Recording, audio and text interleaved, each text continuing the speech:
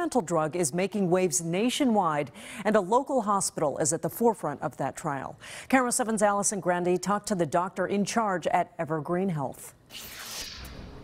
At the Eastside Hospital, once inundated with patients dying from coronavirus, they now have something to celebrate: the results of a clinical trial. Remdesivir was first developed to treat Ebola. Now it's shortening the symptoms of coronavirus. So 4 days means a lot, especially if you are in intensive care unit intubated.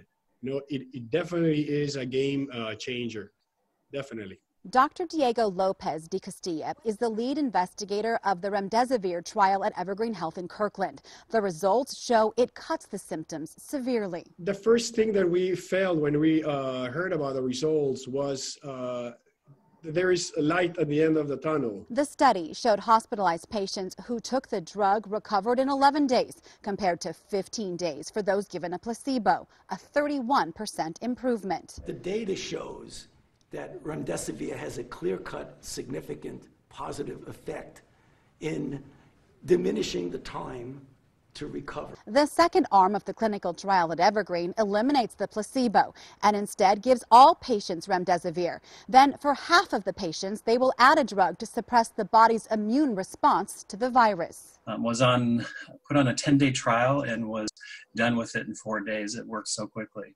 Phil Snyder was hit with coronavirus in March. In the ER at Providence Everett, he was offered remdesivir. I had energy. The fever was no longer there. I could breathe normal. I was still on oxygen.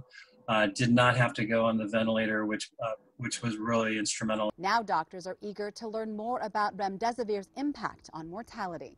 And really, I think what we'd like to know is there a difference in mortality? Are we seeing any improvement in people who receive remdesivir with respect to whether or not they survive?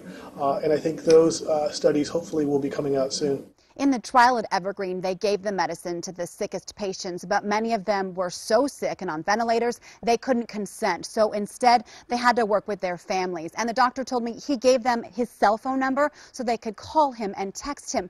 He wanted to make sure they knew their loved one was more than a number in a clinical trial. Allison Grandi, Cairo 7 News.